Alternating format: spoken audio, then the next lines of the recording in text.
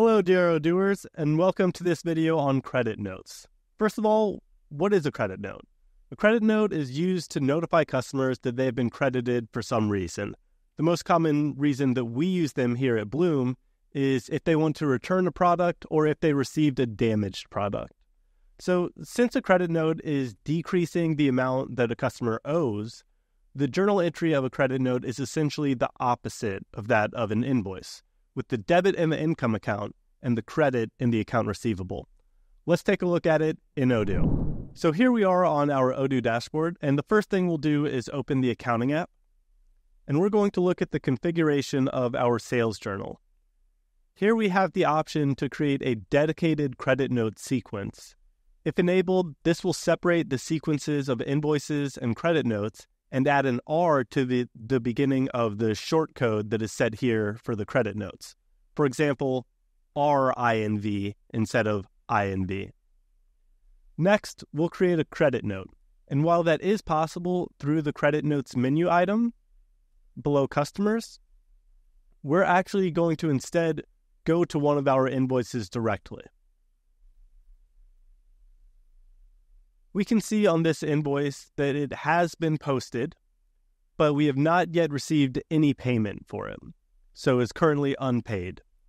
Now, let's say that Acres Lawn Care has reached out to us to say that one of their tomato plants was unfortunately dead on arrival, but they don't need a replacement, and because of that, and we really want to keep them as a customer, we're happy to offer them a credit note.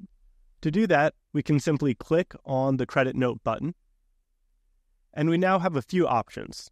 First, we'll enter a reason displayed on the credit note, so I'll just say here, damaged goods. And next, we have the option to select a journal. One of the benefits of going through the invoice instead of creating a credit note by itself is that this is already populated with the same sales journal that this invoice is in. Next, we have our reversal date, and I'll just leave that as today. And finally, we have the option to simply reverse or to reverse and create invoice. I'm going to select the suggested option, reverse, and by clicking reverse, we will have a credit note in the draft state, and we can choose what exactly we want to be credited.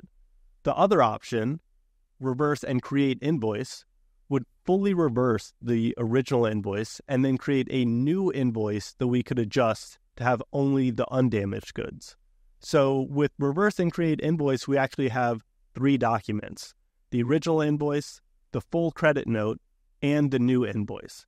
But with this option to reverse, we'll only need 2 documents: the original invoice and the partial credit note for the single damaged plant.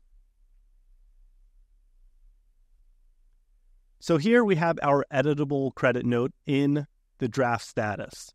We'll remove all of the products except for just one of the tomato plants.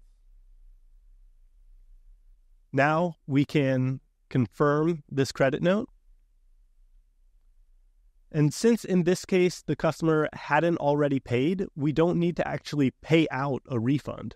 And this credit note is automatically marked as paid. We can see through the info icon here that it was paid by reconciling this amount directly with the original invoice, which we can access either here or through the chatter. Back on the original invoice, we can see that it's been marked as partially paid, and we see another info icon here explaining that the amount of just one tomato plant was paid by the credit note. So even though they haven't actually paid us any money for this invoice yet, everything is transparent and everything is easy to understand. Lastly, we do also have a note in the chatter linking back to that credit note. So our customers are going to be thrilled now that we can handle credit notes directly from their invoices. And of course, their credit notes are available alongside their invoices in the customer portal. By keeping our customers happy, we'll be sure that they keep coming back for more. That's all for this video. From your pal Dal, I'll see you in the next one.